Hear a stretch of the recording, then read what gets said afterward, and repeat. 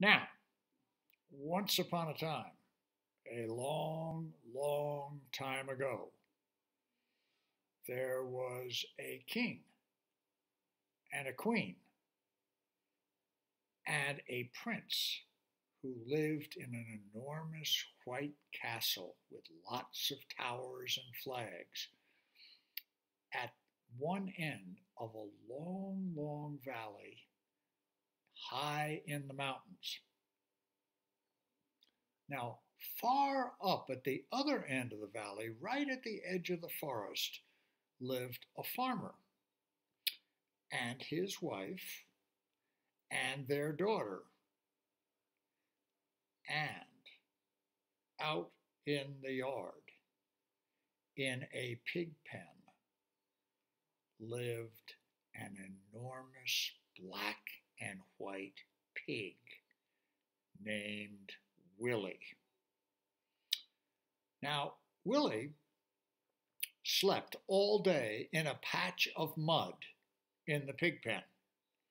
The only time he would get up is when he heard the door of the farmhouse open and the farmer's wife would come out with two big buckets of slop, coffee grounds and banana peels and garbage of all kinds. And she would walk across the yard, and when he heard her coming, he would kind of get up and struggle to his feet. He was enormous. And look over at the trough where she would dump all the slop from the house. And then he would walk over there and sniffle around and eat up all the slop. Then he would walk back to the mud patch and go around it 3 times, just like a dog looking for a place to lie down, and then settle down in the mud patch and go back to sleep. Well, it just so happened that way, way far back in the mountains, there lived a wicked witch. And she had built a castle for herself by magic. And it was all made of black rocks and had big towers itself. And she also had made by magic a huge, enormous dragon. And the dragon had red eyes. It had 6 legs, 2 in the front, 2 in the middle, and 2 at the back, and a very, very long tail, and 2 sets of wings on its back. And every day the dragon lay outside the Wicked Witch's castle, sleeping, until she would give him a job to do. Now, the Wicked Witch used a lot of kids to take care of the castle, and she didn't feed them very well, and some of them got thinner and thinner and thinner, and every once in a while, one of them would die, and she would have to get another kid to work in the castle. Well, it just so happened that on this day, the Wicked Witch came out of the castle up to the dragon, and the dragon opened one red eye and looked at her. And she said, "I need another kid to work in the castle. Go to the valley and get me another kid." Well, the dragon shut his eye and for the rest of the day kind of snoozed outside the castle. And then in the late afternoon, he took off and flew towards the valley. Now, 2 days before that, a messenger had gone all up and down the valley telling all the people that the king and the queen were having a big dance down at the castle, and they wanted all the girls 18 years old to 21 years old to come to the castle and come to the dance, and the prince would see which of those girls he liked and would marry, and they would become the princess of the kingdom.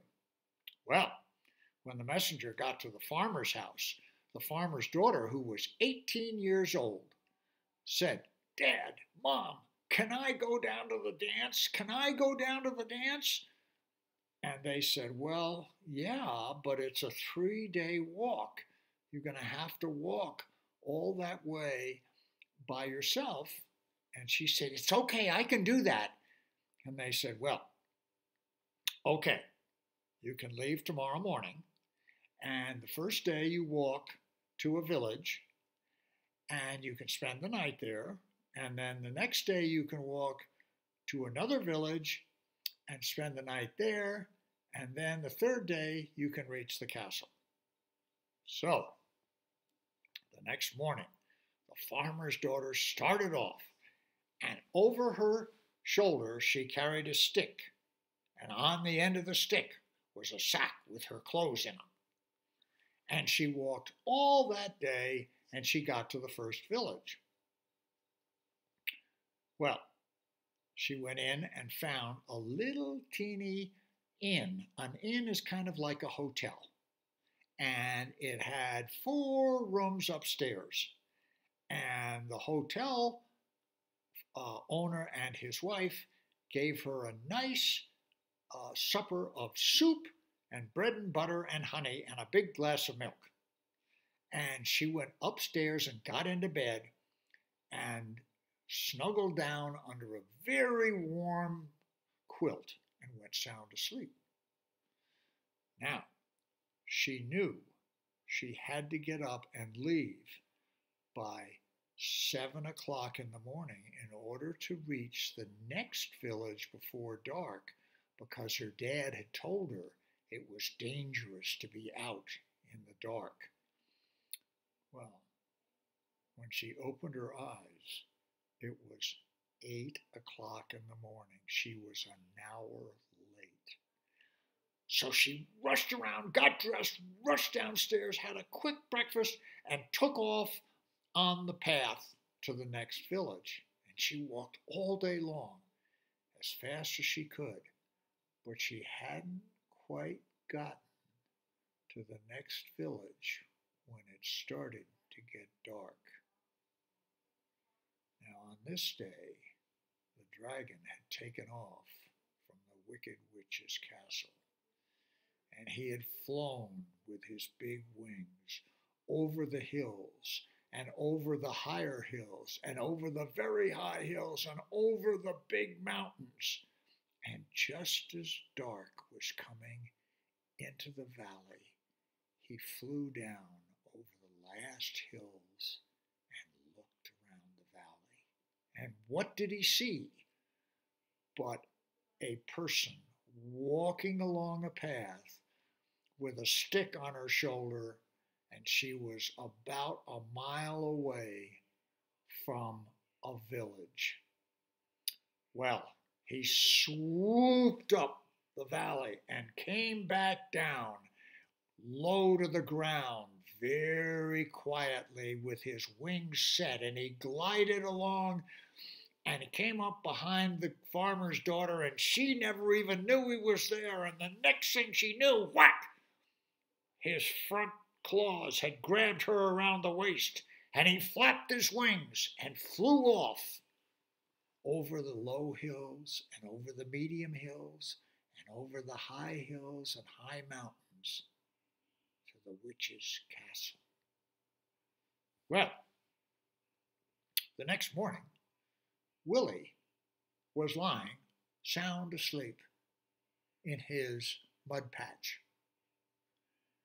and an animal walked out of the forest and walked across the barnyard and jumped over the fence into the pig pen. Now, it was hardly daylight. It was just getting light. And the animal walked over to Willy and bent down its head, and with the long horn sticking out of its forehead, it poked Willy in the rear end. And Willy goes, "Ah! Ah, what's that?" And he raises up his head and looks around and he says, "Leave me alone. What are you doing? Leave me alone. Can't you think I have important things to do here? I've got to do a lot of sleeping." And his head went back down in the mud. Well, the unicorn, for that's what it was, bent its head down and gave Willy a sharper poke.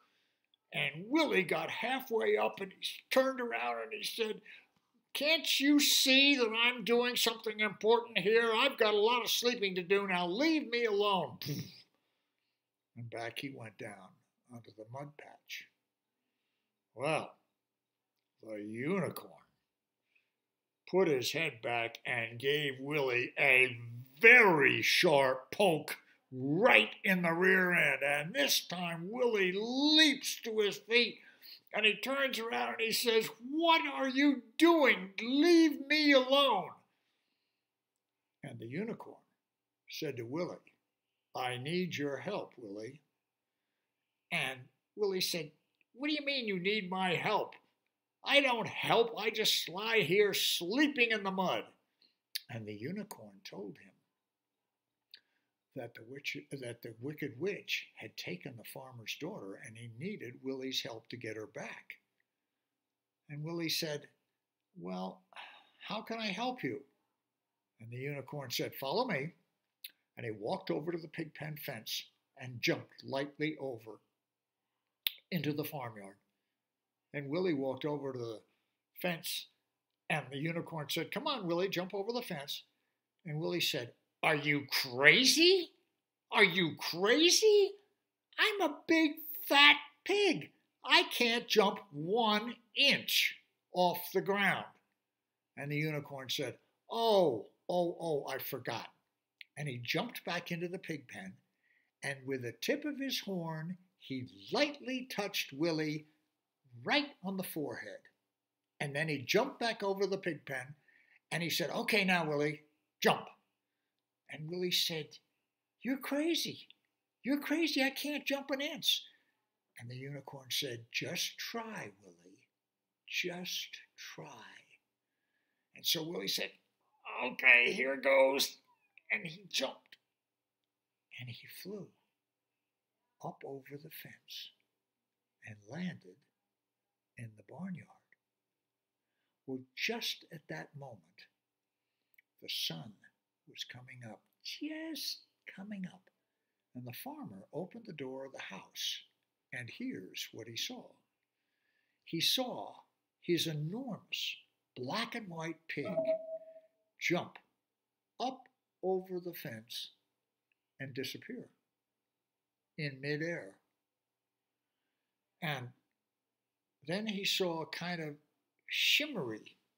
little shimmery waves in the air of 2 little shimmery waves go across the barnyard and into the forest and disappear. And he goes, "What happened to Willy?"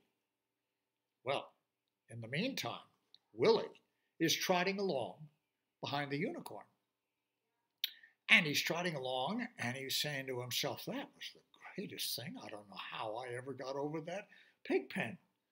And he looked down at his feet, and instead of pointed pig's feet, he had a round foot on each front leg.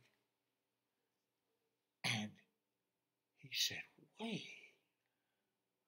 And he looked back over his head and swished his little pigtail, but it wasn't a pigtail. It was a long, long white tail.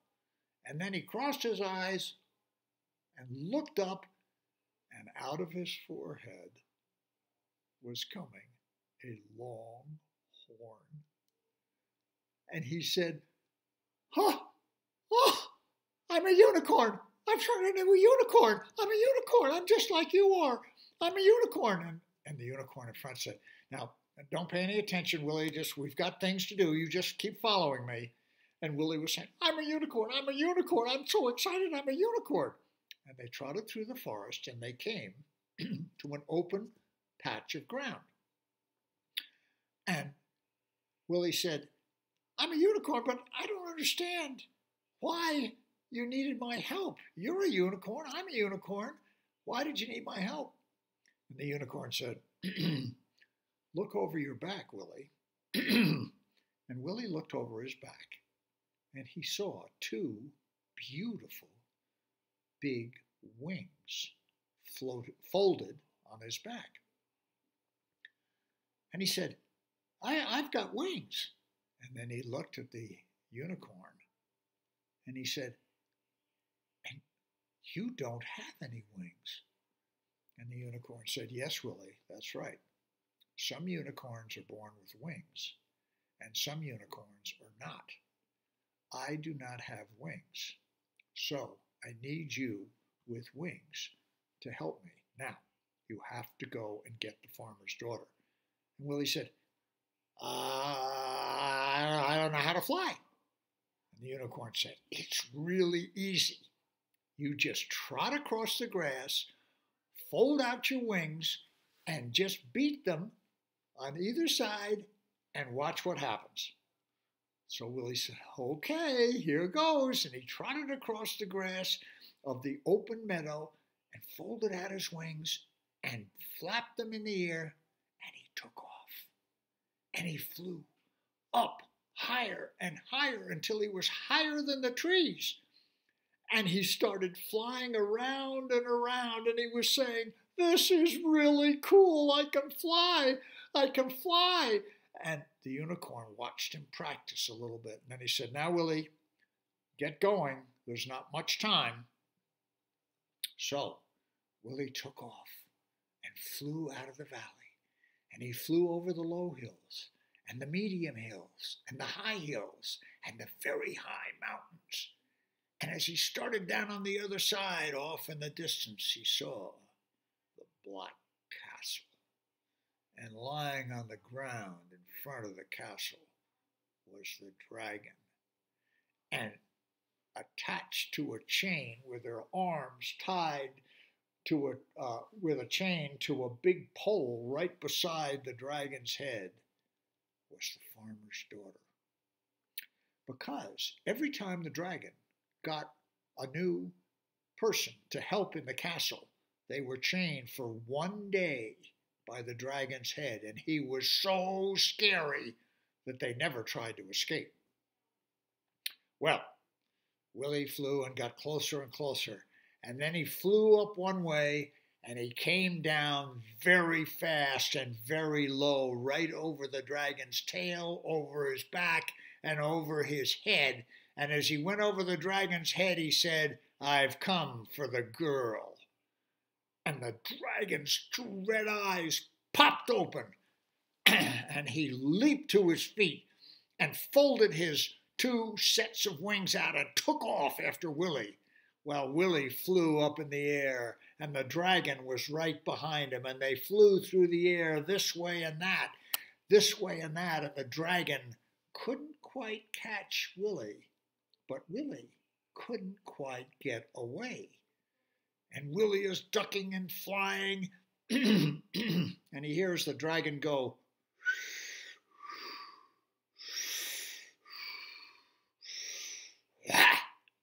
and out of the dragon's mouth came a ball of fire about 6 feet across. Because you see, dragons have coals down in their belly. And when they breathe deeply, the coals light on fire, and they can blow fireballs. Well, Willie looked and saw the fireball coming, and he ducked this way, and then he ducked that way as the dragon kept shooting fireballs out of its mouth at him. And if one of those fireballs had hit his wings, they would have burst on fire and he would have fallen to the ground. But he just managed to duck this way and that way, and the dragon stayed right after him. But the dragon couldn't hit him, and Willy couldn't quite get away. Well, finally, Willy decided to do something. So he flew up in the air in a big, enormous circle, and the dragon followed him. Well, the dragon was bigger than Willy, and Willy could make a small circle, and the dragon, because it was so big, had to make a big circle. And when they came out of the end of the circle, Willy was behind the dragon. And now the dragon was trying to get away, and Willy was chasing him through the air, this way and that way, flying through the air. And finally, Willy went straight up in the air and turned over and folded his wings, and he fell straight down, down, down. And he put his horn right into the dragon's neck, all the way up to his forehead. And he backed his wings off and pulled his horn out and flew up in the air, and the dragon gave a big scream and tried to get away, and green, yucky stuff came out of the dragon's neck. And Willy chased the dragon some more, and then Willy climbed straight up again, turned over, folded his wings, and fell straight down and buried his horn in the dragon's neck. And more green, yucky stuff came out, and the dragon gave a great scream, and Willy backed his wings and pulled his horn out, and the dragon climbed straight up in the sky, higher, higher, higher, higher, and then it turned over on its back and fell down, down, down. Crash! It landed right outside the castle. Well, as soon as the dragon hit the ground, there was black smoke came up all along the dragon's body, black smoke, and when it blew away, there was nothing but a pile of ashes. Because you see, the dragon was made by magic. And when it died, the magic spell was broken, and there was nothing but a few little piles of ashes. Well, Willy flew down and landed beside the pole where the farmer's daughter was chained. And he reached his horn up, and with one flick of his head, he broke that chain. And then he walked really, really close to the farmer's daughter and kind of nudged her with her shoulder, and she knew she was supposed to get on. So she climbed up on his back. He folded his wings out and very gently trotted across the ground and flew away over the low hills, over the medium hills, over the high hills and high mountains, and back down into the valley. Well, when he left the castle, all of a sudden, the castle walls started to shake, and rocks started to fall off the castle, because you see, the same magic spell had created the castle, and when it was broken, the castle started to fall apart. Well, the kids in the castle all ran out as fast as they could, but the wicked witch was down in the bottom, stirring a big pot of yucky stuff for magic, and the castle completely collapsed on top of the wicked witch, and that was the end of her. Well, when Willy flew down into the valley, he saw a long line of girls going into the White Castle, and he landed in some trees not far away, and the farmer's daughter slid off his back and gave him a big hug around his neck and ran to join all the other girls going to the party at the castle. Well, the next morning, Willie Willie had flown back to the farmer's house, and actually that afternoon, just as the sun went down, because you see, there's only one time you can ever see a unicorn. You might see it out of the corner of your eye if you're very lucky. But the only time you can ever see it is just exactly when the sun goes down, when it just disappears, or just exactly when the sun comes up.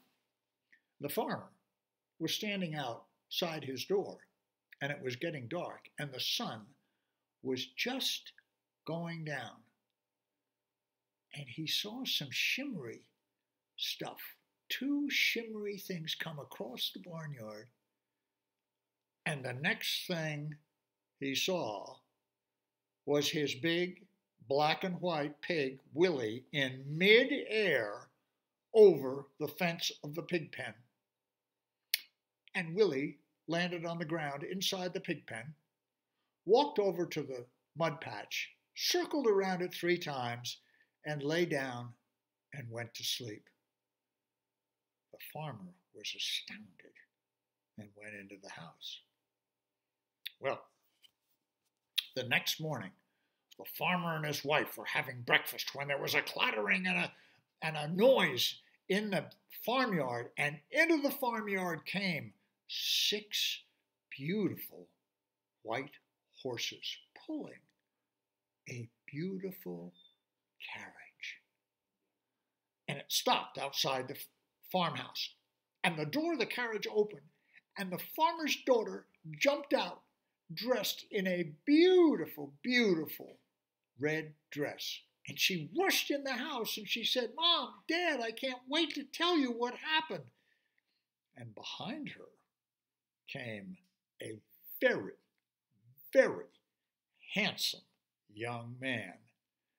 It was the prince, and he said, "I had all the girls in the kingdom to the castle last night for a dance, and I would like to marry your daughter, and she would become the princess of the land. And we would like you and your wife to come down and live in the castle." Well, the farmer listened to all this, and then he walked to the back door and opened it and looked out across the barnyard at the pig pen.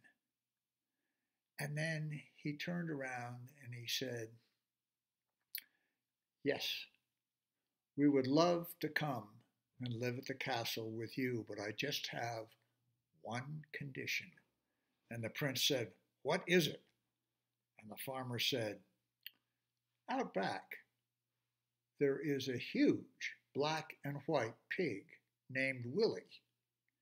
We would like to have him come with us and have a wonderful pig pen at the castle, and that he be given all the best food left over in the castle's kitchens." And the prince said, "It shall be done." And that is the end of the story. Did you like it? What was your favorite part? Do you think you could use your words or use crayons and draw a picture of your favorite part? That would be a lot of fun, wouldn't it? See you the next time.